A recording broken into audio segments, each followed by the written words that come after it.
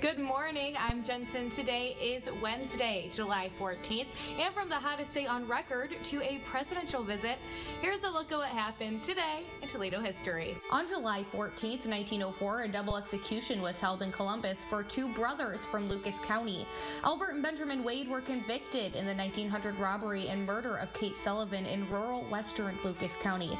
Minutes before they were electrocuted, both still maintained their innocence.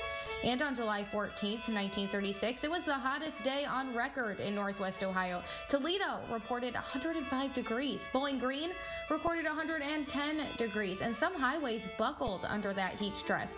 People were sent to lawns and outdoor sleeping arrangements. And on July 14th, 1951, at the Park Theater at Sylvania and Lewis, the movie Bedtime for Bonzo starring Ronald Reagan was shown. But then 30 years later, in 1980, presidential candidate Ronald Reagan visited Toledo yet again, but this time in person prior to the start of the GOP convention in Detroit. And all of this information today was provided by the Toledo History Museum. But for now, I'm Jensen, and that's a look at what happened today in Toledo history.